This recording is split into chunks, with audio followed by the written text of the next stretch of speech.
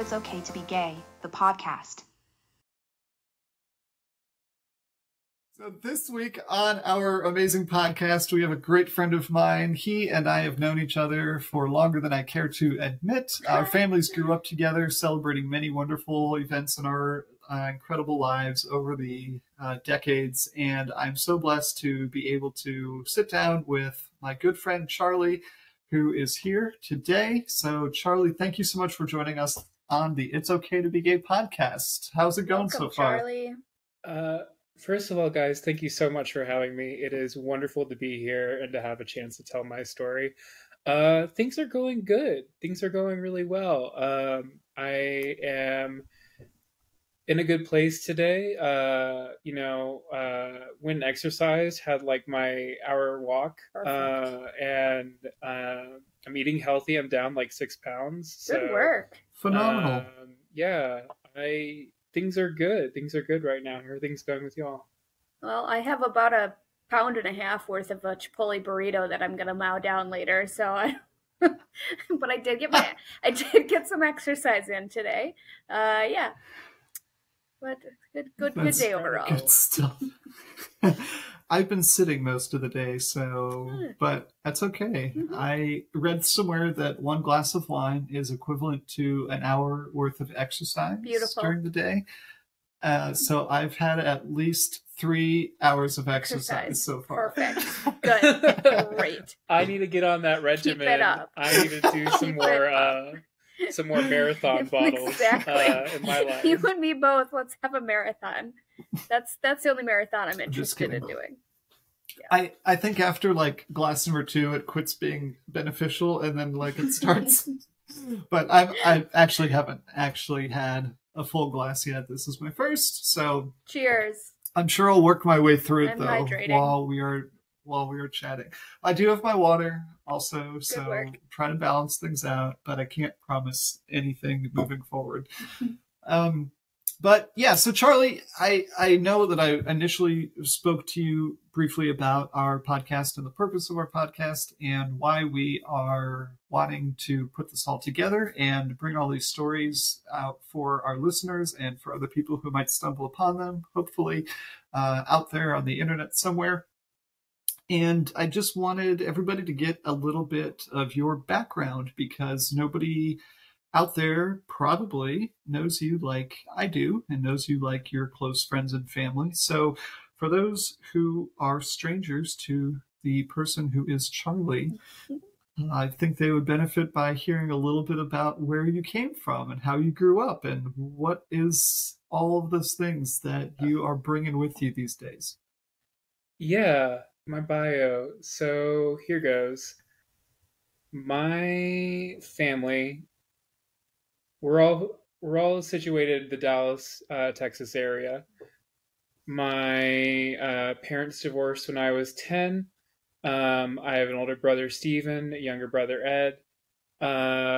And we grew up in a Catholic household. Very religious upbringing, very strict. Lots of love, though, too. Lots of games and fun times. I mean, I remember the time that we had the trampoline in the backyard, and our mom told us to take a shower, and we took all the shampoo and some garden hoses and bounced on the trampoline until we were clean. So we technically did do what we were supposed to do. That's brilliant. Which is probably the best that she could hope for. My mom, who raised us pretty. So 3 boys exclusively. 3 boys. 3 boys. Excellent. And a couple dogs too every now and again. Perfect. Right. Yeah. I went to private schools my whole life, which was pretty fortunate.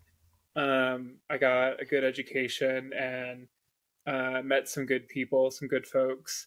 We changed schools a lot growing up, which wasn't always the easiest. And we ended up settling a Lutheran school for 6 years for me, and some time for Stephen and Ed as well. So after your parents divorced, did your dad kind of stay in your life, or did he kind of separate completely and you only saw him sporadically, or was he kind of like down the street every other weekend type stuff? Yeah. He settled in an apartment about 5-10 minutes away Okay. from where we were living. So stayed close. We saw him, I think, every other weekend and every Thursday night. And then we would take a month in the summer and be at his place, and we would alternate, like, I think for a really long time. I think we still do it to this day, actually. Dad would get Thanksgiving and Mom would get Christmas. Yep, the holiday division. Okay. Yeah. But he was in your life. He wasn't just like out of there. Yeah. He was there, you know, he was very supportive. You know, it's kind of hard to talk about because, like, my family was loving and caring, and they were trying really hard, right? I think that's something we can all agree on. Like, our parents tried the best they could. Yeah. And we still have to deal with the things that they did or didn't do. Yep. I think they still affect us, and we work with it to this day. Literally was just talking about that with some friends. It doesn't matter who you are, what's your background. I feel like everyone kind of has those wounds, if you will, that circle back, especially in adult life, I feel like. Absolutely. And while my dad was very supportive in traditional masculine ways, he would take us fishing or encourage us to do sports or go camping or things like that. Around the time that I decided I wanted to do theater and dance, it was a little not the best, not the greatest. Sure. And I think really my gay experience, you know, I never really had people, like, you know, I think physically beat me up or anything like that. But the 90s was full of, like, this very casual homophobia. I think growing up, there was this, I think on TV, the best example for LGBT community was the Will and Grace show. Yep. Which, if you look back at that now, you're kind of like, oh. Sure, exactly. Missed it a little bit. I remember watching Will and Grace with my mom. That was our thing. We'd watch some TV show in the evening. Sorry to hijack you for a second, Charlie, but when they re-released the newer Will and Grace that came out, I watched it. It's a funny show. I love those actors and actresses that are on the show, each in their own individual way. And I mentioned it to my mom at some point. This is now after I've come out. Oh, Marion. And she was less than enthusiastic about them putting that show back on the air now. And I was like, interesting. Okay. Noted. Carry on. Anyway, just... Marion. But so sorry, Charlie. Keep going. So how was growing up in the 90s gay? Yeah, exactly. And you said you were getting into like dance and theater and stuff. Was that in high school? Yeah. So around middle school, I think in 7th grade, there was this very cute boy who came to English class one day. The teacher had invited him, who I also suspect was probably gay. And he told us all about how wonderful theater was and how we should all try out for it. And look at the funny things that I can do. I have a lot of confidence because I'm in theater. And I was like, oh yeah, I want to hang out with that guy. I'm going to sign up and audition for a show. And I signed up for my first show. Which was? I'm a theater nerd. I want to say the No Purpose Room. Oh, okay. It might have been MASH. We did 2 shows that year, and it was the No Purpose Room and MASH, and I was the lead in No Purpose Room. now because I believe I was the fat kid and they needed someone to play the coach. Oh, You play the parts that that's you can very get. true. That's true. And as a big guy, it's kind of you take what you can get. Started doing theater. I wanted to take dance classes, but my dad was like, "No, that'll make you gay." Oh no, that's seriously. Oops. Whoops. Already was. There were clear indications from the get-go. Like, I remember a time growing up when I would put on my mom's earrings, and I would tell my dad, we need to have a 70s party and just dance it all out. Oh my God, that's amazing. I remember in 3rd grade, we had an all-boys table and an all-girls table at lunch, and I would switch between which one I sat at. Clear indications. Like, I was flamboyant, I was sassy. I'll send you a picture I found. I was scrolling through some messages earlier, looking for some stuff, and I'll send you this picture of me. I have to be like 8 years old, but literally I have never been able to reattempt that level of sass again. It was unbelievable. Please tell me this will be able to be posted. I can't wait to see this. Yeah, absolutely. I'm an open book at this point. So funny. Love it. I love it. Yeah. But anyway, yeah, back in high school, kids are mean. Yeah. Kids are cruel, and they figure you out real quick, and then if they think they can be a jerk to you, they'll be a jerk to you. And I had been taught growing up that you turn the other cheek, that you let people be mean to you, that you avoid or ignore your problems, and they'll go away.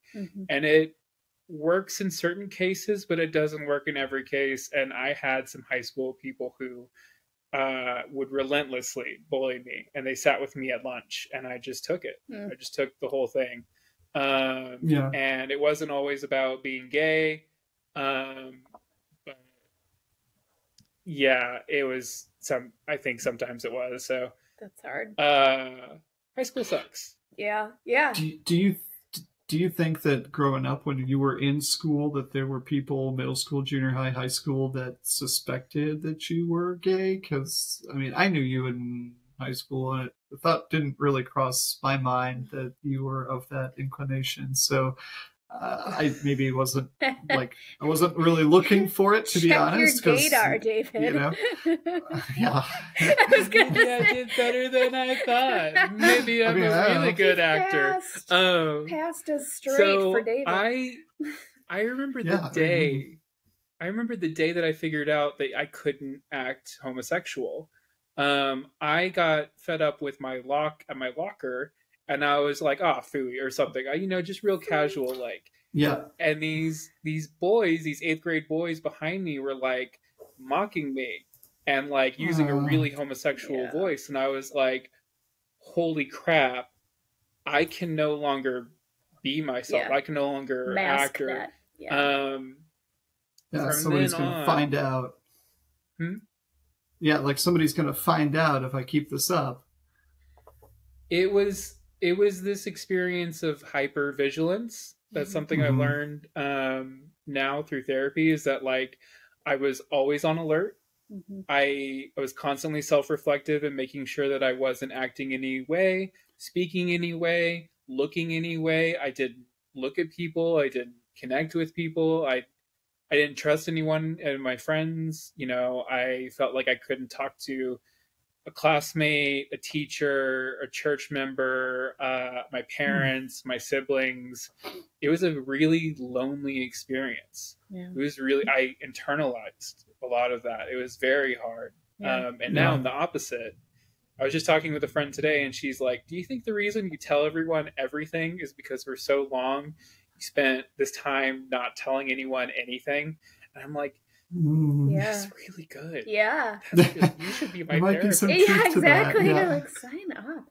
No, that's a impressive thing that you are able to, you must have a good therapist that you trust to be able to unwrap that. from your childhood and those tendencies. Because, I mean, if you had to guesstimate, like, how long would you say that you kept up that sort of that internal, and you probably weren't even aware half the time or when it began, but I mean, would you say through school? Did you kind of continue doing that kind of masking like after high school? I didn't start really coming out until I was about 19. Okay. And at the time I was starting to work at the church that I was attending in the early years of college. And I worked at the church for 7 years and I couldn't be gay there. Mm-hmm. I had kind of this mental health episode that was not the best. Mm-hmm. And I ended up quitting the job right before that and ended up finding some places that were LGBT friendly and better places to work. And I spent some time kind of building myself back up. And then recently I've been working at a job at a factory. Mm-hmm. Not the best place for the LGBTs either. Yeah. So it's kind of a running theme for me that I find these places and just work there and make it work for a while. Sure. But like I'm out to everyone that knows me. Mm-hmm. I don't hide it anymore. Yeah,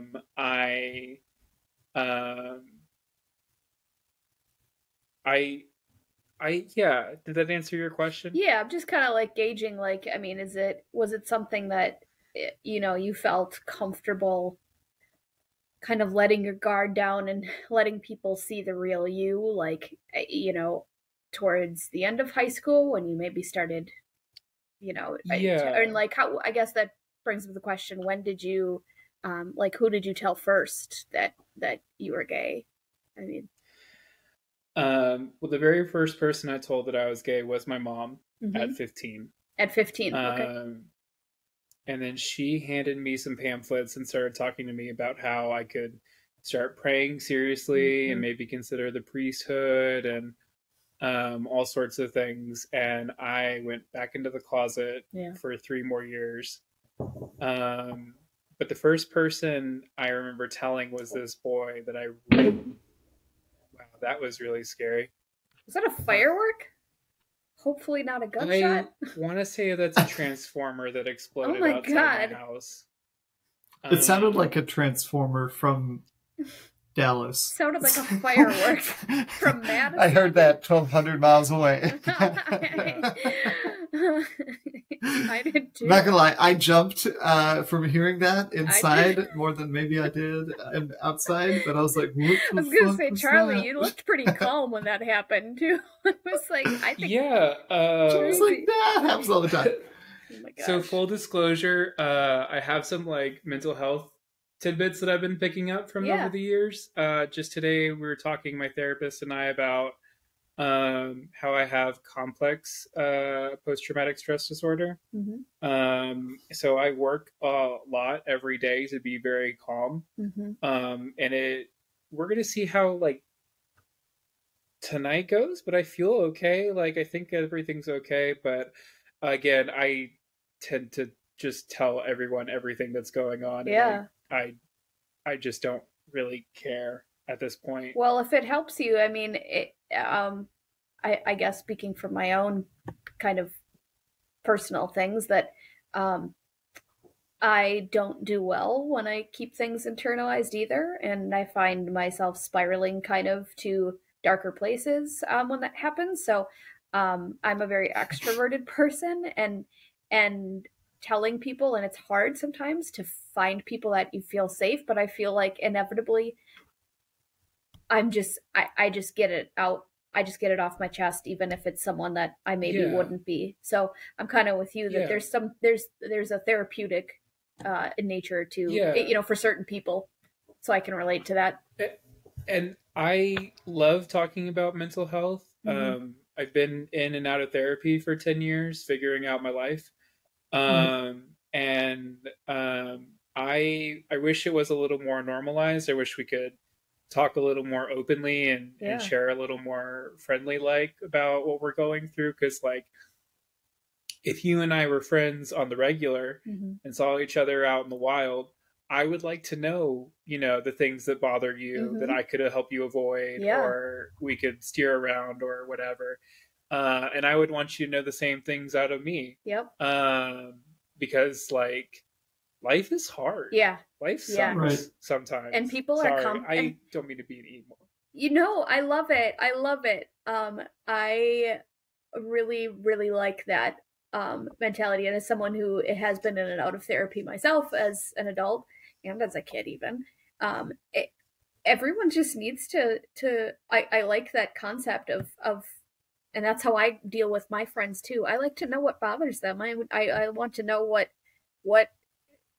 kind of help they want. Do they want to have someone to listen? Do they want me to offer? I'm always like first to offer advice, but not everybody wants my advice, and being sensitive to people like that. So I'm 100% with you. And I've been doing that much more with my friends, and I'm finding my friendships are getting better and closer because of that. So do you find too that sometimes people aren't ready for your advice? Yeah. That maybe like what they need is that venting or a shoulder to lean on more than like, hey, this might be what's going on with you, or hey, like here's I found that sometimes what I was doing was reaching out to people too much and offering too much help, because sometimes people don't want it. They don't know what they need. They don't know what's going on. They're scared or confused or whatever. Yeah. I've learned too that giving too much of myself is not good. I need to let people come to me for that. Yep. And I'm getting better. I'm laughing, Charlie, because I get in trouble for that all the time. Yeah. Helping too much. Well, it's like David and I are like, that's always like, hey, what can I do for you? Like, what can I? You're like, yes. We relate to this 100%. The phrase that I've definitely the phrase that I've been kind of practicing with people, that I try to stop myself if I feel someone's venting to me or comes to me with anything. I say, do you want me just to listen? And then I'll say, do you want my thoughts on this? And in the flip side of it, I'll say to people, I have a really close friend that I work with, luckily, and I'll say, hey, do you mind if I vent to you for a couple minutes? Is this a good time? Or even if I'm texting her, I say, is this a good time that I can maybe vent to you about something?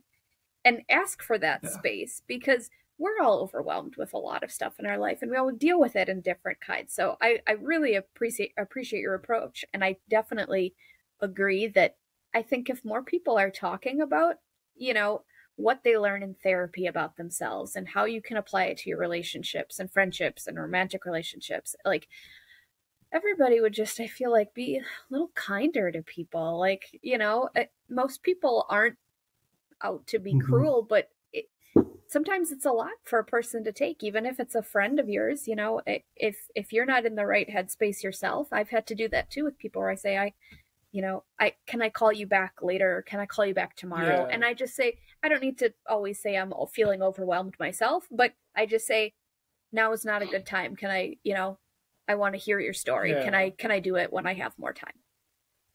It's always appreciated when the other person understands the, like, I don't have the bandwidth right now.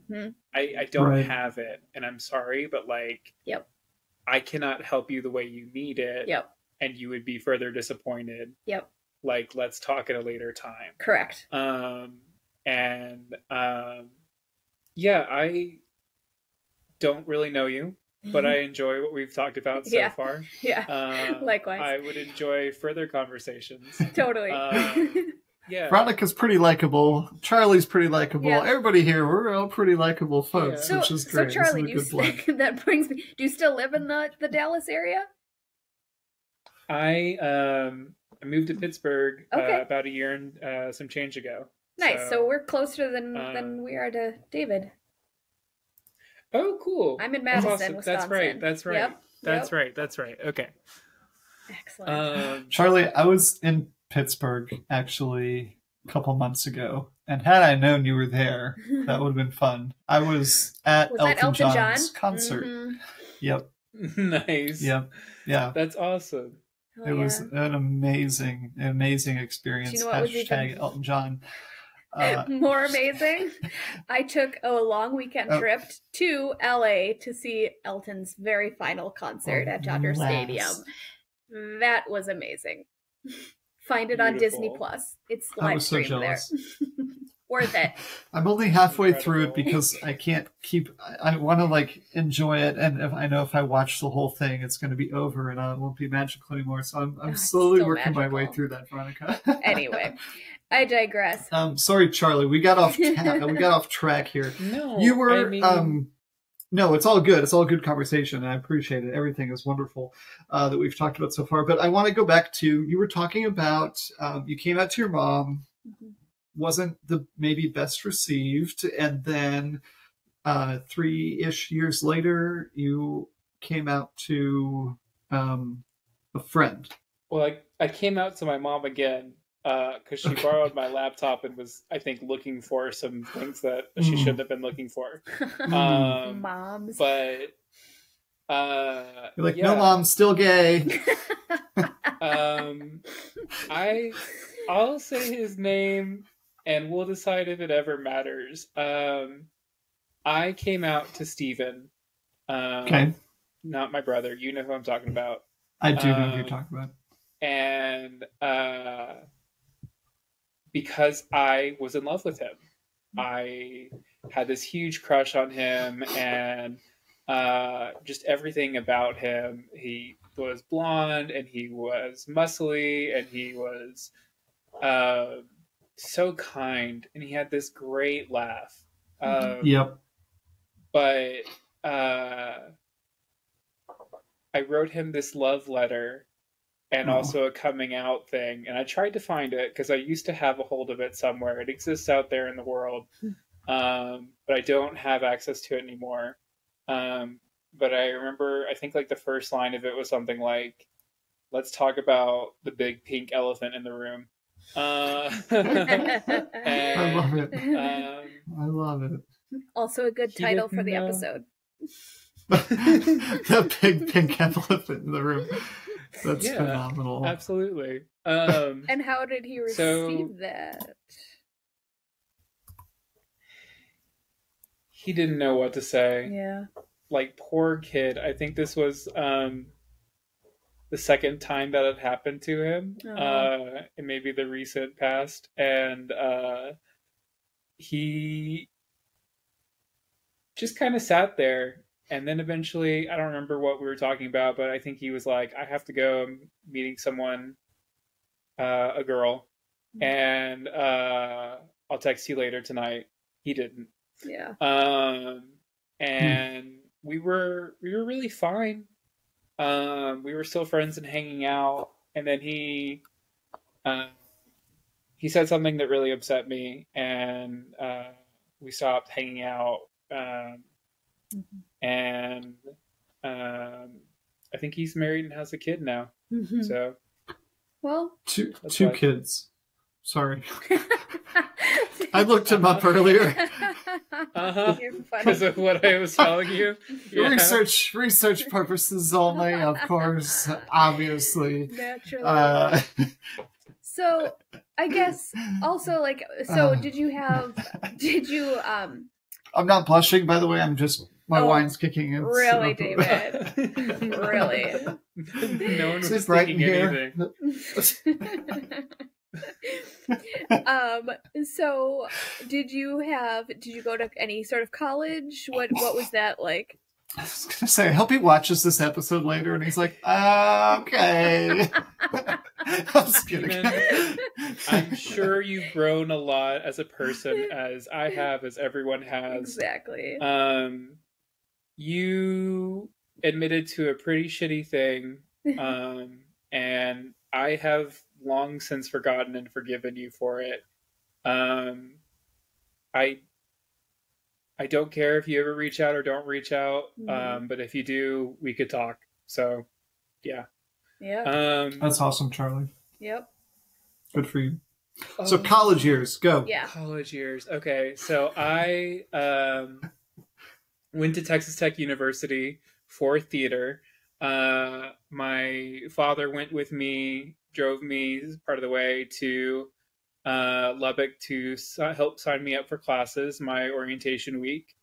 I remember him trying to switch my major as I was signing up for classes. Was not the best of times. Yeah. I remember a lot of negative things, and I'm still #bitter about it. So I'm gonna share as much. I'm gonna do a little burn list reading. Yeah. Do it. My brother was there, and I remember reading something about I had to audition to get into the college, which was for like the graduate program, and I didn't know it at the time. And I was like freaking out because I didn't have anything prepared, and like I had no idea that this was needed to get into school, and it wasn't. But I remember my brother was like, I guess your theater career is over before it got started. And I was like, no. Jesus. Stephen. Rude. My family. Come on. I love my family. I'll always love my family. And we'll get to them at the end of my story. But like, frack my family sometimes. Yeah. Anywho, so I go to college. I go to college for theater. I meet so many gay people, so many lesbians, so many wonderful LGBT members. And it slowly starts dawning on me that people here would be okay if I started coming out to them. Yeah. So I started coming out to some church friends because I was still involved with church stuff early on. And there was, mixed response. And then I started coming out to theater people and mixed response as well, but the cool people were cool and the chill people were chill, and everyone else can go to hell. So there you go. Yep. Yeah. Interesting. Questions. I love it. I met my ex. We dated for about 6 months, and he was this really positive, wonderful guy. We still talk every now and again. But I was really going through it because I didn't know that I had like mental health issues in my head. I didn't start going into therapy, and sorry I'm bringing this up again, but like no apologies it's a part necessary. of my life. Yep. It's a part of my life. Yep. If you cut this out, whatever. Anyway, I didn't start therapy until the end of college, and I didn't know that what I was dealing with at the time was something that could be diagnosed and medicated and talked through and worked out and kind of helped with. My current diagnosis is bipolar 1 and CPTSD.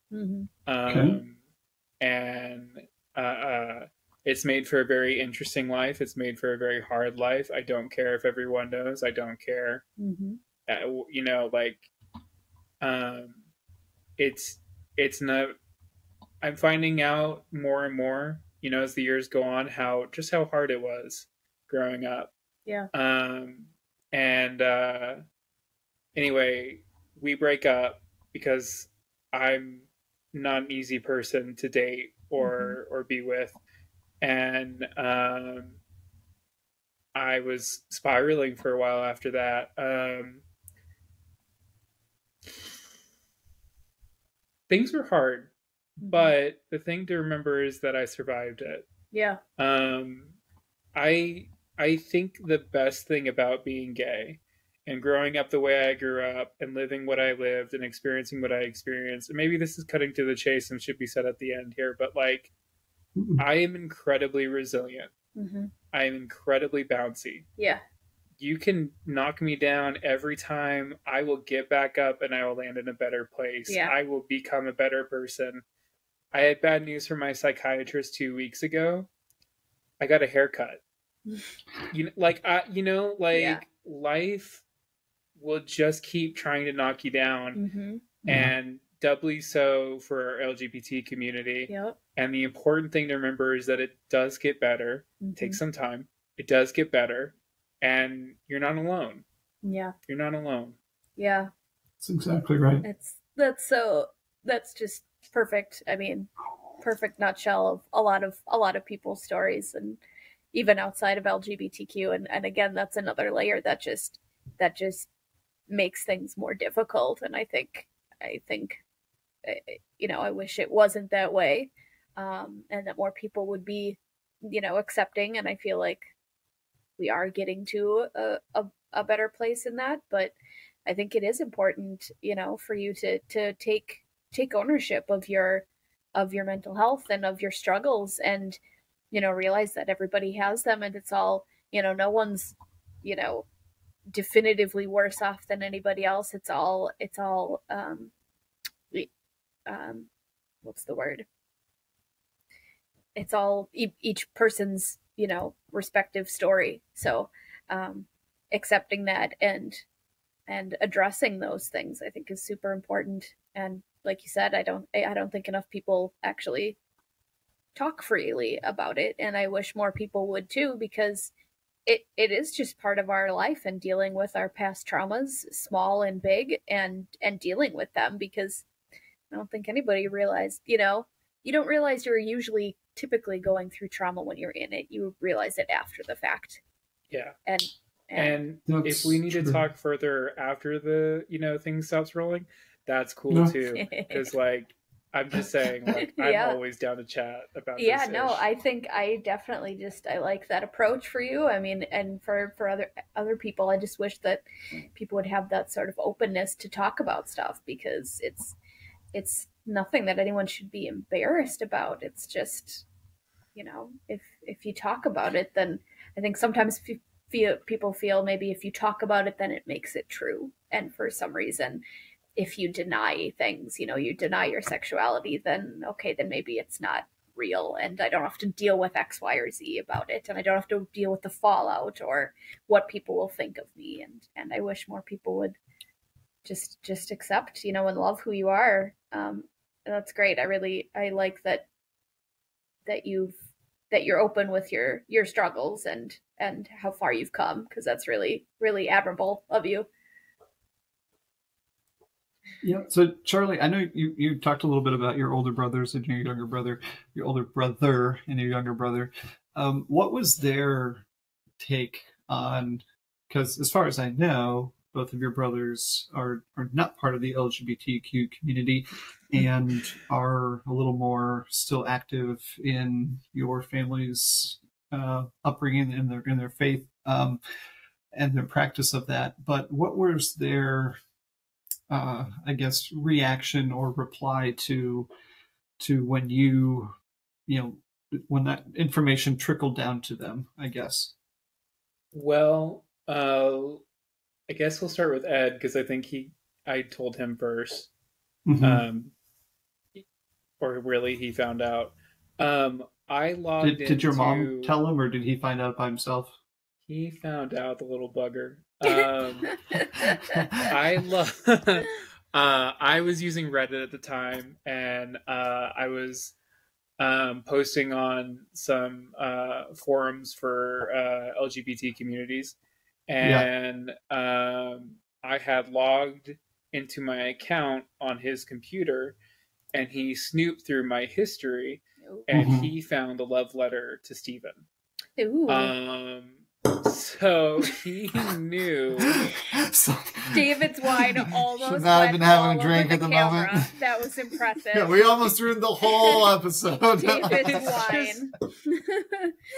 It's so good, right? My so life dramatic. is a movie. Perfect. So dramatic. Perfect. I love it. Of course. I'm a Leo. I'm an actor. I'm a writer. I naturally am dramatic. I play D&D, whatever. Yeah. That's awesome. David gets more wine. That is the sound of glass. Another hour of exercise right there. Exactly. Hey, it's like 28 awards this stuff's won. Okay, anyway. That looks tasty. That is barefoot Ed blend. Finds out. Ed it's finds out delicious. and doesn't tell me, but we're hanging out with some friends that I've met through theater and D&D, nerd stuff, and we're at B-dubs, and a friend of mine makes a comment that indicates very clearly that I am gay. I haven't told Ed at this point. I have no idea that he already knows. Yeah. So on the drive back, we talk about it. I was like, and oh yeah, I'm gay. You should probably know. And he was like, oh, I already know. And I was like, oh, do tell. And he told me the story about how he found the love letter and how he was shocked and didn't want to say anything until I told him, and yada yada yada. So yeah. And then Steven, I don't remember when I told him, but it must have been before 2018. And I remember being at his house. You weren't ever in Lubbock, so but we had a house that all three of us lived at some point. I knew that, yeah. And he and I were at that house in the kitchen, and he just apologized to me. And he was like, I'm sorry that I ever made you feel any certain way, and it was never my intention, and I love you very much, and I accept you, and please forgive me. Wow. And it was very sweet, very Steven's not an emotional person. Yeah. Neither is Ed. Well, anyway, sorry. In their I'm own a right. beautiful mess, and maybe that's what the episode should still be titled, because that's just me. I love it. Anyway, we're at the point nowadays where family get-togethers are not tense, but I'm always on alert for any missteps or anything like that. I went home for Christmas last year, and my dad got on a little bit of a rant and mentioned how we all need to get through this whole transgender nonsense that's going on right now. And I mean, the family kind of like stopped him and tried to get him to like realize what he said was not great. Yeah. I don't think he gets it. I don't think he realizes that transgender and the rest of the LGBT people are like one and the same. We're all part of the same community. It's a together thing. Yeah. Right. So I find myself still looking for like sometimes permission to be myself, permission to be who I am and how I am and whatnot.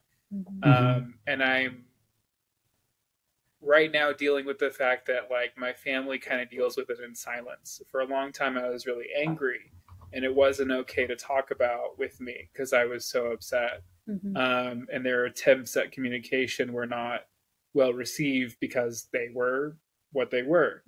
Right. And so now I live in silence. When I come home, we don't talk about it. We don't mention that I'm gay. We don't ask if I'm dating anyone. We don't, talk about marriage one day for Charlie. Like we don't talk about it. And I won't live in that silence for very much longer, I find. Yeah. I was going to say that's still uncomfortable as much of sometimes it's not your, if your parents don't talk about it, you can't force them to necessarily, but at the same time, like that's not comfortable for you to still feel like you're tiptoeing around it. Yeah. Yeah, and there shouldn't be a reason that that's not as common of a conversation as maybe your brother Steven, maybe dating somebody and getting married one day is like, which I'm sure would be a totally normal thing for your family to talk about. And it should be the exact same for, you and your relationships or whatever to be on the same wavelength, I am just a beautiful disaster. And I thank you for your kind words. Yeah. But it's like I said earlier, it is a lot better. Mm-hmm. The place where I'm Mhm. living now, the downtown area, which is like 5 minutes from me, of this borough that I'm living in, Mm-hmm. the main street has probably like 15 pride flags hanging from their windows. Nice.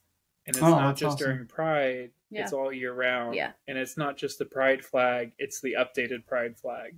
Mm-hmm. You know what I mean? Like, houses in my neighborhood have all kinds of LGBT flags flying. And this new job that I'm starting Monday is LGBT friendly and a safe space. And I'm really looking forward to that.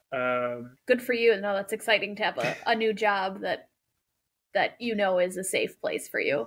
That's great. Yeah. That's really. Sorry, guys. I tried to be positive, but I was like, No, there's no like, much. You're good. There's no amount of spin that I can put on this. Like, Yeah. life is hard. Yeah. It was No, not it easy is. growing up.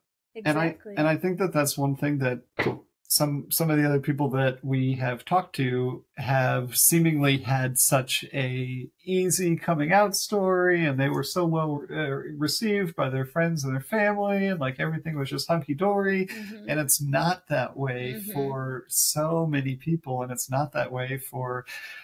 I mean, everybody's family is different, everybody's Mhm. friends are different, and every individual who is part of the LGBTQ community who has had to go through the process of self-acceptance and at some point deciding that they needed to let people in their life know about this, it's not always an easy journey, and it is rocky, and it is ugly, and it is uncomfortable, and it leads to and is a cause of many like future problems and issues that people have to deal with. So I think your story is very relatable, Charlie, unfortunately, for so many people that they grew up in a household where this wasn't ever an option, where it never was something that they felt would be okay to bring up. So yeah, but it's normalizing the talking about it is that's all we can do. Right. It's funny because in my days of youth ministry, in my days of seminary, in my days of working for and promoting the church, the conversations were always like, well, yeah, anytime that a young man thinks about a vocation or thinks about a career, like being a firefighter or a police officer or, a doctor or a veterinarian or whatever, like, why don't they think about being a priest? Like, that should just be on the list of jobs that you could have in the future. And I think that my focus now obviously is a little bit different. And I want people to be able to consider the fact that it's okay to be gay. Like, maybe you grow up and you are a homosexual person. Maybe you grow up and you fall into the bisexual, category. Maybe you grow up and you realize that you aren't comfortable, even though you were born a man, like you just don't feel masculine. You just don't feel like that is a good fit for who you are. And so you want to portray yourself differently. I have a tough time understanding and grappling personally that the idea of transgenderism and that sort of thing, but I also recognize, because I just don't associate with that, but it doesn't mean that other people don't, and that doesn't mean that other people don't feel that way, and it doesn't mean that I shouldn't respect or appreciate people for feeling that way. Exactly. And so I've tried to really change my way of thinking to be more inclusive and to be more accepting, especially since my very young life of embracing myself as a gay man. I mean, I'm 20 years old, and I've only been out and being who I actually am for a very short amount of that time. So, and I think that's what motivated me mostly to want to put this podcast together and to want to get people to come and share their stories was because, like, it was not fair that I felt that way. And it's not fair that you grew up feeling the way that you grew up feeling, and other people shouldn't feel that way. Mm-hmm. And so if there's anything that anybody, maybe one person hears a snippet of this, any one of these many stories that hopefully we'll be able to tell, and it changes their life to recognize that, like, no, I don't need to grow up in the shadows. No, I don't need to grow up thinking that this is a wrong way of living. Like, I'll feel like I accomplished my goal here, you know? So my allergies are acting up. I can tell, David, your allergies. You won't notice this on a podcast, but if you're watching the video, man, it's the wine. It's raining. That's so weird. It's raining inside. Yeah. Are the sprinklers on in my office? The thing is that, like, we weren't as alone as we thought. It just felt that way. Yeah. Because we didn't talk about it. What's that Silverstein poem? Faces of blue, masks, whatever. His face was blue, hers was too. They walked by each other and they never knew. Yeah. Like, if I had known, you know, if we could just have talked. Yep. I don't know. Yeah, no, it's 100%. It's just accepting, you know, we're all just people. So just let people be people. That's exactly right. Just let people be people. Thank you for letting me monologue on your podcast. And hey, perfect. That was why I asked you to be here. Yep. I'm sorry for bringing the mood down. No. In fact, I don't feel like my mood's down. I love it. It's invigorating. I mean, it really is, because it's breaking that stigma of talking about these things, not just being gay, but the mental health aspect too. I mean, it's talking about it all. I mean, it's, you know, it's not oversharing. It's just sharing who you are. That's it. Yeah, I listened to several podcasts, and a lot of the hosts, a lot of people on the podcast have started to talk about their mental health issues and the help that they're getting with that. And I think that that's maybe one of the larger problems that we have in our entire society, our entire country right now, is that so many people suffer from different mental health issues, and there's not help available to them. And the help that is available to them, they don't want to take because it has such a negative connotation. Like, oh, I'm going to a counselor. Like, oh my God, what's wrong with you? Are you okay? Like, no, I'm just talking through my like. Yeah, literally, I have my best friend at work when, you know, if she goes to leave work to go see her counselor, her therapist, and I always say, all right, have a good time. She goes, I will. It's like, we just like kind of like, oh yeah, she's like, yeah, I got this new therapist. I was like, oh, awesome, good for you. Like, I just love that we have that kind of, at least between me and her, because we're just both so open about it, and it's the same as when I take off to go to my physical therapy appointments. You know, it's just to help yourself and to keep yourself healthy. We have no problem. Yeah, we have no problem talking about our physical bodies and going to therapy and going to the doctor to get a shot for this or put cream on that or whatever else. But when you start talking about people going to a therapist or psychiatrist or psychologist or counselor or whatever, it's like, oh, what's wrong with you? Yep. I'm a little bit crazy. Let me tell Mind you. your damn business. Number one. Exactly. Or I don't know yet, but I'm going to find it out. I mean, it's right. No, it's great. There was nothing. No, Charlie, there was nothing like. I mean, you obviously had your share of struggles, you know, getting to where you are. But you know, there's nothing wrong or nothing to hide about that. And not everything's going to be happy and smiles and sunshine. I mean, geez, it's just, you have to go with those, like you said. That resiliency is so important, and I wish everyone could learn how to bounce back like you can. I mean, it's not easy, but you just gotta keep going. That's it. 100%. Thanks, guys. I think I had so much fun. Please have me again. Yeah. No, I don't know how to end these things. No, you're good. I got a burrito that's calling my name. No, there's no end to this, Charlie. It's just until next time. Yes. But no, your story was amazing, and I hope that you continue to embrace who you are and to share who you are with other people, because it's important. It's so important. I know. Yeah, it is so important. And other people, I look back at the time that I spent teaching and the various and sundry students that I worked with. I mean, collectively, I probably taught for 10 years. And during that time, I volunteered doing youth ministry. I was a youth minister. I was in seminary for multiple years. And at any given time during that period, I look back at those individuals whose lives I touched, and I think I made a difference. I think I made a positive difference in their lives. But there were so many other people that were that perfect shining example of like a XYZ individual role model for them. And then there was me, who was secretly, gay, and had I had the courage to, or the ability to, and I think in a lot of situations it was more the inability, as in I would have been asked to no longer participate had I shared that side of me, in any one of those different places that I taught or volunteered.